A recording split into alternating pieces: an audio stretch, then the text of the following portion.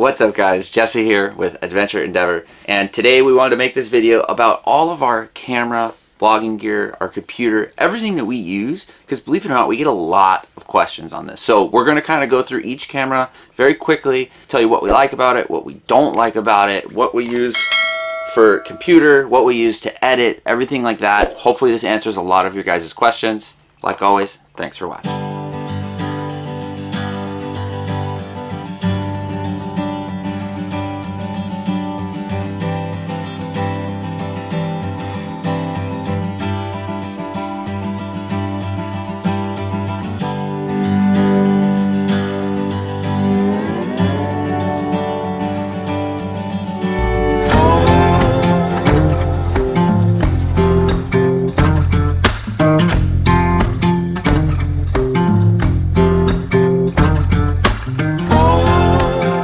Hey there, I'm Melissa, the other half of Adventure Endeavor, the more attractive half. Yeah.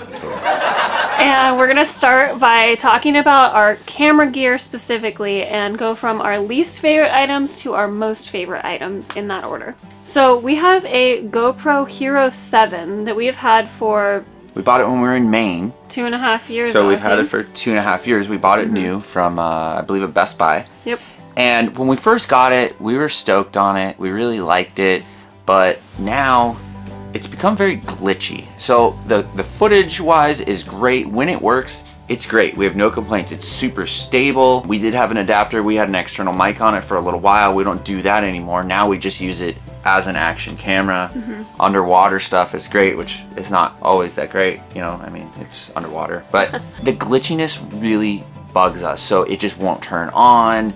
It'll get what we call the black screen of death, where it just freezes, but you can tell the screen is on and it's just black. And then just cycling through the buttons and stuff, it's just not amazing.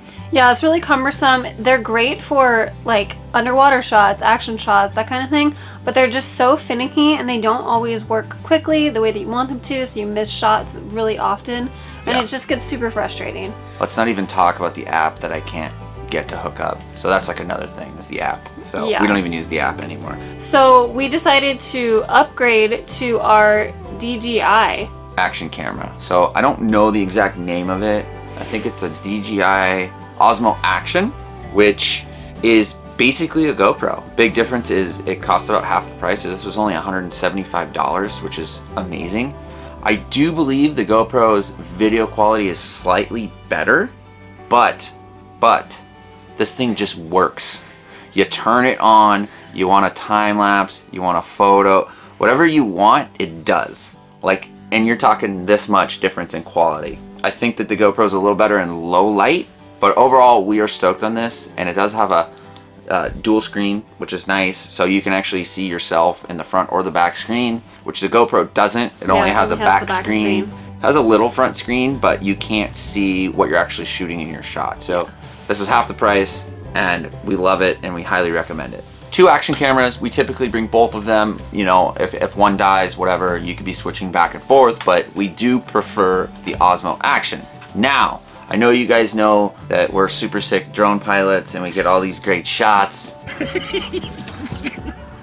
So we do all of our drone work with this bad boy right here. Good friends of ours, Rebecca and Jared, sold it to us used, so we'll link their Instagram below. And this is a DJI Mavic Air, the original Mavic Air. It's pretty simple to use. You use your cell phone and then you use this controller here. The thing almost flies itself, which is great. I would like something a little bit faster. Now that we have the Jeep and we want to do more chasing type scenes and stuff like that, this thing only goes about 30 miles per hour. You have to either speed up your footage, which sometimes doesn't look as well, or you're gonna have to just go slower because the Jeep just outruns it. Battery life is okay. I mean, they're older batteries, so you know, you kind of get what you get with batteries. And the main thing that we really like with this one is it all fits in this little case. So you can see the size of it. Before we had a massive white DJI, I think Phantom Professional, and it had a huge backpack that you had to bring. It was like a hard case backpack. It was like Gen 1. We called it the tank. It was great if you want to do something sketchy because we didn't care about crashing it.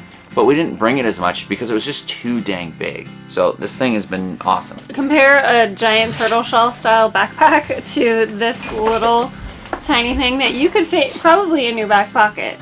Oh yeah, I do actually. We have been really happy with the picture quality of and performance of our DJI, so highly recommend this little drone. Okay, now we're going to talk about our Canon PowerShot G7X Mark III. This used to be our primary vlogging camera that we used for almost everything that wasn't a drone shot or an action camera shot. Yep. And we loved it. It has this like flip up screen that you can adjust. It's kind of nice.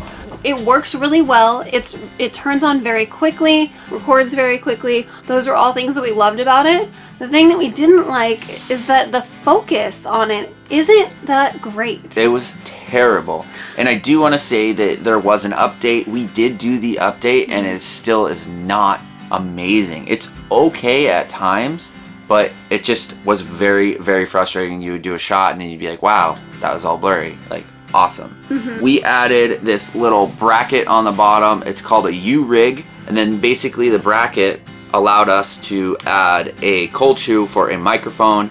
In our opinion, if you're doing anything outside, you almost always need an external mic. It just makes the quality of the audio so much better, and I mean, for me, because I edit a lot, it really bugs me out if there's bad audio. So that's a hands down for us. And then a lot of times when footage turns out to be blurry, like you can't even use it. Yeah. So it just becomes like wasted footage and wasted energy at that point. So I would say a few things that we do love about it as well are low light photos. So for astrophotography, we actually still use this camera. We like it a little bit more than our other one.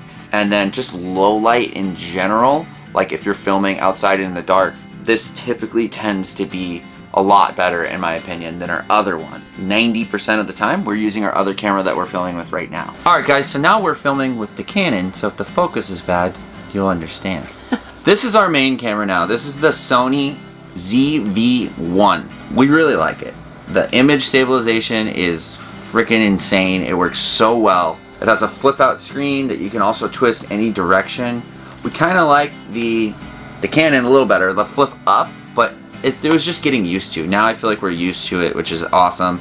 And it's just super compact, super light. This is actually Sony's microphone. So they make their own microphone. And what's really cool is that this camera comes with a cold shoe right here. So you can just put a mic directly on there and you can plug it into the audio port, or you can get their mic that then doesn't require a cord, which is awesome. Yeah. It's just simple. So you're not in a situation where you have to get this extra mounted bracket to attach a cold shoe to the outside of the Canon like we showed you on the previous camera. Yes, and then it might be hard to tell, but we went ahead and added a extra lens, which is like a super wide. I forget what the company is, but basically they were on Amazon. They're, I think, $50, and it just allows you to see a lot more. And all it is a ring that you stick on with double-sided tape, and then you stick the lens on, and then you can actually unscrew it if you want and you don't want it, and you can just go back to a factory camera and the little ring just stays on there. The reason that we got that external ring for the wide angle lens is that this camera actually, what they've done is made a really good vlogging camera with the focus that changes like very rapidly. But what they had to do is essentially dumb down the camera technology and crop the frame a little bit more. So it's hard to get like the full picture. But you just add this little external, you know, wide angle lens and it opens it up quite a bit. I would highly recommend the wide angle lens and of course the microphone. We're very happy with both. Yeah, I mean that's about it on the Sony, but it's our go-to camera. That's where we bring almost everywhere. Alright, so another piece of essential equipment in my opinion is a good tripod. I researched, we used to have GorillaPod, which are the ones that can grab on stuff like Casey Neistat uses, and to be honest they're good when you first buy them. And then as all those little joints deteriorate, your camera's just constantly falling over. And we didn't find ourselves honestly using the grab feature that often. So research, we ended up finding what is called the Shift Pod. So it's actually a tripod made by YouTubers, which is great. It's super easy setup. But then what we absolutely love is that it's designed as a vlogging handle. So it has grips, and it's super easy to go ahead and vlog, and then you can just flip it open and use it as a tripod. So I love this thing. It was $100, which is kind of expensive, but honestly, I think it's been totally worth it. Totally worth it. Yeah, it is all metal, so it's kind of heavy, so your arm might get tired after a little bit, but we absolutely love it, and it's super stable, and we've had it for a couple years, and it hasn't broken. So we are by no means professionals. Obviously, when you're creating, you have to just kind of go with your own style. Don't try to copy anyone. Just be yourself and just be proud and confident of like what you're creating. A few tips that we like is just shoot everything. Shoot as much as you can when you can, but don't let it overtake the experience to where then you're not having fun at the activity that you're doing. So we both typically take an action camera, and we both typically take a primary camera, as we call them. We're basically both just kind of talking about and enjoying the moment and just turning the camera on. We don't shoot certain shots or anything like that, and we just shoot a lot and a lot of different angles, so when you're editing you have tons and tons of options. Options are the freaking key. You can be like, oh, this doesn't work like here, and if you only have 3 or 4 shots that you set up and you thought those shots were going to be perfect and they're not, and they don't work with the flow of the song, or they don't work with the theme or whatever, then you're like, damn, I don't have the shots I need. So we like to just do anything and everything, and just, it's hard. We put out a lot of content, so we just do our best, and we hope you guys like it. So this is my typical workflow. Ever since we've been in this rig, well, not ever since we've gotten these recliners, I went ahead and I started sitting here because we have these nice handy dandy tables that are awesome. And then I have a little clip-on table that I actually clip onto my leg, which is kind of funny, but it's great for my mouse and everything like that. I just have a cheap mouse pad, a cheap, like, what is this called? Ergonomic mouse. And then I have my computer, and that's it. So I basically put all my files onto my computer, and then I start editing from here. Another tool that is extremely important is a good set of headphones. These are the Anker Soundcore Life Q30. All this stuff will be linked in the description below in case you're curious of what we're actually using and if you want to look at the specs. Once all the files are on the computer, which my computer is a Dell XPS 15, you know, basically we start editing. It's nothing fancy, but I would recommend always get as much memory and RAM that you can afford, to be honest. We spent a pretty penny on this computer, but it's 3 years. It's been doing extremely well, and I'm very happy with it, because when you start to get into those editing programs, you have multiple tabs open, you're doing multiple things, you're rendering video, you're gonna need some power for that. Otherwise it's gonna be very, very difficult to render video, and it's gonna take a long time. Programs might crash and stuff like that. So get what you can afford, in our opinion. So for editing, we wanted something that was very simple when we first started, and we found that in Power Director. I believe 17 is the model we have. It's actually outdated now. So far, that's what we've been using for 3 years, and it does everything we ask of it. We're not really big into super fancy transitions and stuff like that. We just like to keep it simple and do more in-camera transitions if possible.